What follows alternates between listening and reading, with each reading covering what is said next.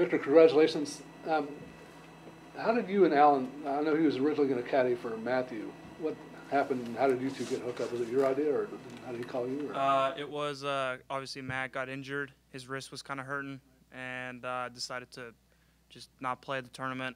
And Coach emailed me about, okay, if I had found a caddy because he knew that I didn't have a caddy at the time. And he wondered if that still was the case and just offered a caddy for me. And so, yeah, I knew he's got a lot of experience, so I said yes. What was that relationship like during the event? Did he really help you with a lot of things? Or? Yeah, I mean, he's seen me play for Oklahoma State for 2 years now. He knows my game very well, and we're on the same page in terms of picking the right clubs and kind of seeing the right shots.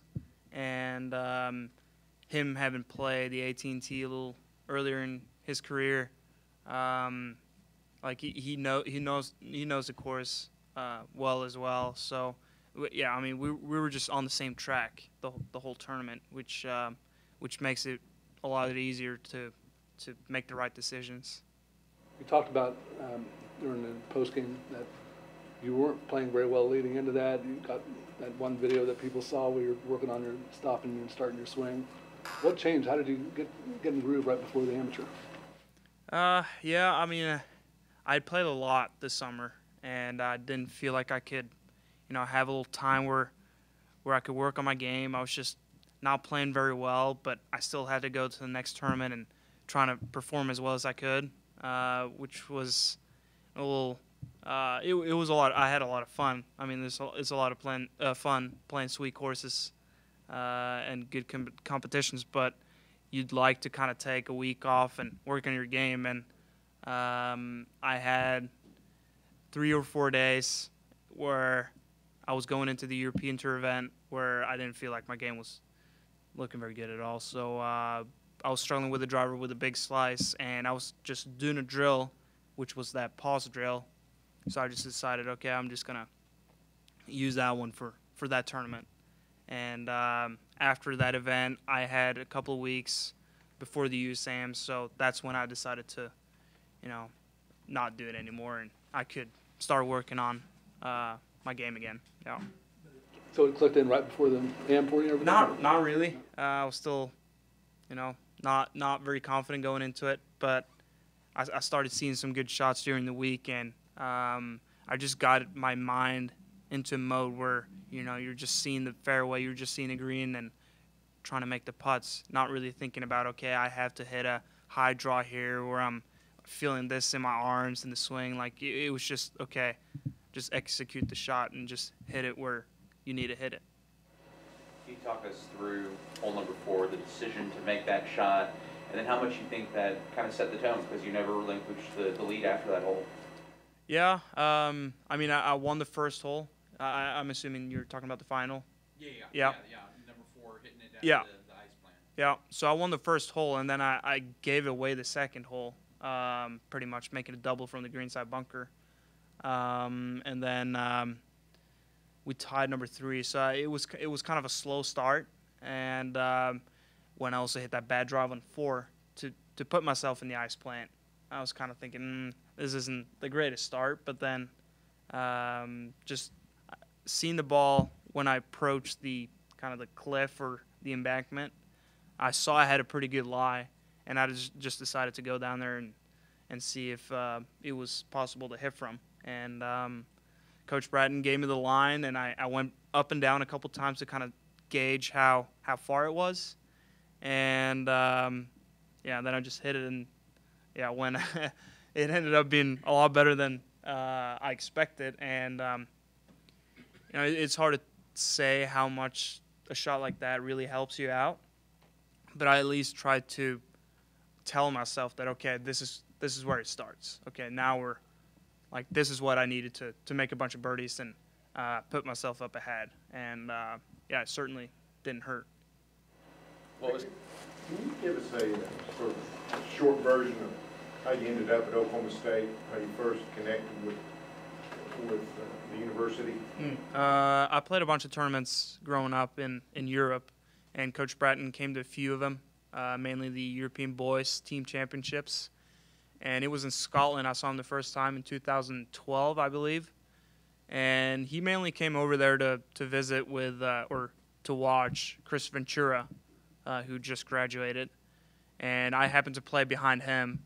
And he must have liked what he saw, and he kind of kept an eye out for me as the years went by. And when I was old enough, he reached out, and I came for a visit over here along with 3 other schools, and just decided that this was the right fit for me. What other 3 schools did you visit? TCU, Texas Tech, and Tennessee. How much did Chris's presence here influence your decision?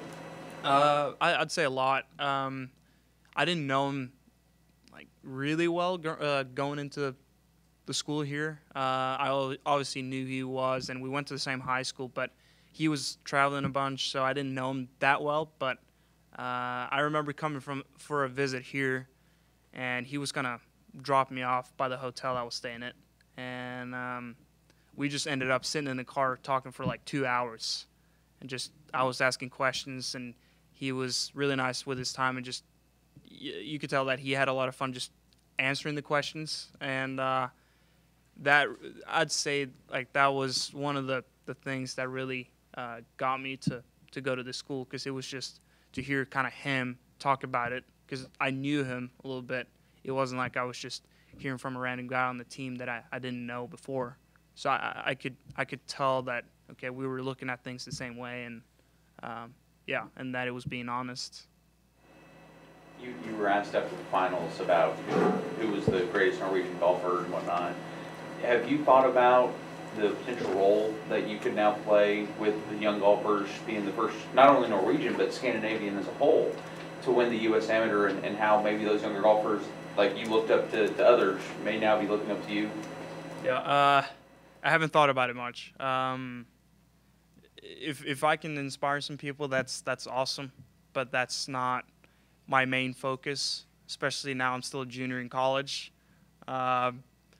So, I mean, I'm just trying to get better, and which I need to be in order to reach my goals. So there's still a long way ahead, and yeah, if I can inspire some people along the way, that's really cool. That semifinal match against Cole Hammer, you seem to have a little extra look in your eye, maybe like the first or final round of the NCAA. He was getting a lot of the publicity. Was there a little extra incentive for you in that match? Or? Not because of that. It was mostly I knew he was probably the hottest player still left in the tournament, and I knew that he was playing well, and I knew it was going to be a good match. So it just really focused me, and I just knew I had to bring my A game. And yeah, after I started rolling in some putts, like I just felt good, and I was kind of in the zone. So yeah. How awkward was that first match against teammate Hayden? Yeah, it was a little awkward. Obviously, with him losing against Chris Ventura last year with Coach Bratton on the bag, I'm sure it was even more awkward for him. But you know, it's a tournament. You just gotta kind of think about it like you're just playing just someone else, and then hopefully at the end of the day you can kind of put it past you and get back to normal. Mentally, was that maybe the toughest match for you out there? Honestly, I'd say my third match was the toughest one. Even though it wasn't as close as it was with Hayden, but going into the match, that was the one that was toughest for me, I'd say, because I played a very good friend of mine I've known in almost half my life. The other Norwegian in the field, Christopher Reitan, and we've played a bunch of golf together, and I know his game very well. And I'd say that one was the tougher one going into the match. Is he over here playing somewhere? He went to Texas for a semester, and then now he's just playing amateur golf. Was it difficult to block out, if you're coming down the stretch in the semis, I'm going to lock up a spot in the Masters and the Open and be right back here? Did you allow yourself to even think about that, or is that anything that even entered your mind at that point? Yeah, going into the match, I was thinking that. like I was during the week, I was really nervous in between the matches, but then kind of when it started, and I in almost every match I got off to a good start, so that kind of eased my nerves a little bit. So I'd say after the first few holes, I was just kind of in the moment, and but at the end, after I made a nice putt on 14 to kind of just stay one up, and he hit it in the bunker on 15, and I won the hole with a birdie there. That's when I kind of thought, okay, close this one out now, and then punching that ticket to Augusta and Pebble Beach for next year. So yeah. How much do you feel the tournament out here just a few months earlier, winning that in match play obviously as well, helped prepare you for the U.S. Amateur, already having experienced kind of the pressures of the moment? Yeah, I felt the pressure way more at the national championship. It's just a bunch more people, or a lot of more people, or yeah, so many more people out there, and you know, kind of going into the tournament being ranked #1 and favorites, and because we had an unbelievable season last year, and being at the home course, everyone were kind of expecting that you were going to win. So that, I mean, no one, even though I've played some good golf, no one was really expecting me to win the U.S. Amateur.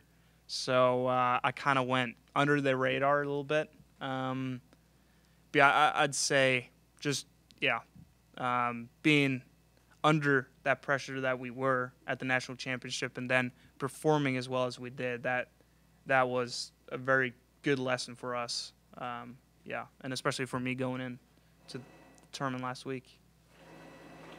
Did you have anyone that you talked to, like, during the amateur that you kind of, like, confided with or kind of went through stuff with that kind of helped you keep a level head, not get lost in it? Not really. I mean, me and Coach Bratton talked a lot just about, you know, he was reminiscing a little bit about when he and Peter won. So it was just kind of cool to hear his experiences. But mainly, I mean, I knew what to do. I mean, yes, your mind is going to go to places where it probably shouldn't be, but then when it's time to play golf, it's time to play golf. And yeah, so I didn't really feel like I needed someone to tell me what I needed to do, if that makes sense. I apologize, I've been asked this before, but you just got here. You were so dominating the way you won. I mean, they were blowout fashion. I mean, was there a feeling going in that you were just playing some of your best golf? Just turned out that way? I mean, just your thoughts on winning by such wide margins.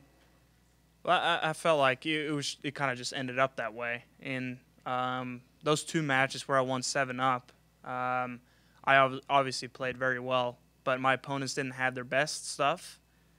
And I don't know. I mean, I had been hitting it pretty solid throughout the week, and I was hitting a bunch of greens. The only difference was just that I was making a bunch of putts too, just hole after hole after hole. And then when you start seeing, especially for me, I'm a very streaky putter. When I just start seeing the putts drop, I just feel really confident. No matter how far away I am, I still think I can make the putt. And yeah, I just ended up making a bunch of putts and never looked back. Alan said you just didn't want to. You were trying to keep him back to walk so much. Alan Black. Yeah, I did him a favor too. Does this change your expectations of yourself going forward and what's possible? I haven't actually thought about that. Probably a little unconsciously, but I still, you know, I try to not like trick myself. It's not like I'm showing up to every tournament and then, obviously I want to win every tournament, but it's probably not going to happen that I'm going to win every single tournament that I play. And just because I won the U.S. Amateur doesn't mean that my game has completely changed. It's still my same game. So I still need to work on the stuff I'm working on. So I mean, it's a good question. You know, if I just continue to get better every day and work on the stuff that I have been working on, it's gonna take care of itself. I loved your Tiger Who comment. Is your roommate kind of sense of humor rubbing off on you a little bit, or? No, that was 100% spontaneous. Did not think about that at all. You got a team with so many guys. I mean, this goes back to the NCAAs that on any given day, it could be you, it could be Ekro, it could be you guys kind of push each other? Yeah, for sure. After, Zach Boshu won the Canadian Amateur this year as well. He did so last year. And Ekro has had a phenomenal summer, finishing second in the Pac Coast. And Hayden won a tournament. And Wolf's obviously a great player. So it was just like, it's cool to see those guys that you practice with every day. And you see those guys perform well during the summer. And, it just gives you more confidence knowing that, okay, I beat you so and so many times when we're practicing at Carson, and then you see them doing good things, and then you're thinking, okay, well, my good game is probably just around the corner, and there's no reason why that shouldn't be me standing with a trophy. How nice was it seeing all the OSU alums, tweeting about you and stuff like that? Yeah, I don't have a Twitter, but people told me or showed me a little bit about, okay, this guy wrote this about you, and that's obviously really, really nice of them to take the time and congratulate me, even though I might not know him that well. But yeah, that's really cool, and that made it kind of sink in a little bit more. That wow, that was a pretty big deal. A young guy that didn't have a Twitter. I mean, that might be a story itself. How'd that happen? I don't know. I guess when I was growing up, it wasn't that big in Norway. Like, a lot of my friends growing up didn't have Twitter. I don't know, and then I just, didn't get one. I feel like I'd just be lost in it. Just end up sitting there all day, tweeting. Probably, yeah. Viktor, when did you make the decision you wanted to come to the U.S. to go to college and play golf? When did that first enter your mind? It was pretty early, I'd say, relative to my other golf friends.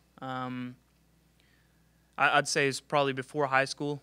I remember my mom telling me that she'd talked to a couple of her friends that they knew someone that got a free scholarship in the U.S. because they were good at golf, and that kind of planted the seed in my head. And as I got older and got better and just got to know a little bit more about things, I just thought that, okay, you see all those players, Ricky Fowler, just pretty much everyone that's out there on the tour right now, they went to college, and they learned to win there or play good there, and then that kind of opened doors, and that's kind of how, like, I thought about it. Okay, if I can go there and get better, and if I do well in college, that means that I'm getting ready for the PGA Tour, the pro golf, because a lot of my friends were right after high school, they turned pro and play the Nordic League and then go up to the Challenge Tour, which is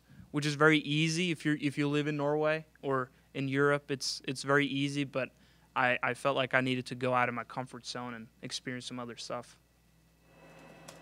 You mentioned after the finals that you weren't sure if your folks got to watch because of the time difference. What was the conversation like, the phone call, calling them as the U.S. Amateur champion? What was their reaction?